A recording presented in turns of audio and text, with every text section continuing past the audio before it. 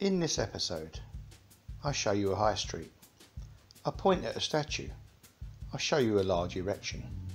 Just on my way out to St Ives to meet a friend of mine, but I'm also going to introduce you to a very interesting character. People are always saying about, be the change you want to see in the world and you can change the world. I'm going to show you a guy who actually did change the world for everybody. It's a little market town in Cambridgeshire. Pretty cool, I think you'll agree. That's it. There's Ollie down the back there. Right, this is St Ives. Got a big church over there. This church structure, the shape of it, you see a lot of these in East Anglia.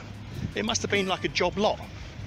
They bought the lot in one go, But interestingly, who's this guy over here? This guy is Oliver Cromwell, and he was the man who changed the way we all live today, because he separated church and state. He started the process of separating church and state by locking off the head of Charles I.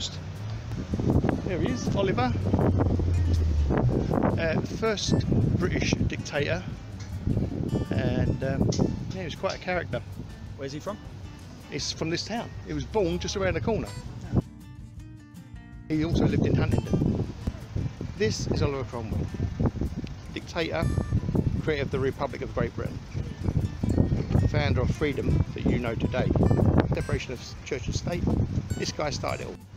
And he was only 59 when he died. We just realised, which is not very old for someone to, he's took over a whole country, he's changed the world, and he's like 59 years of age. That's someone who you can honestly say changed the world. Instead of all this nonsense that you see on the interweb. This is the Cromwell Museum in Huntingdon, right here. The opening times there.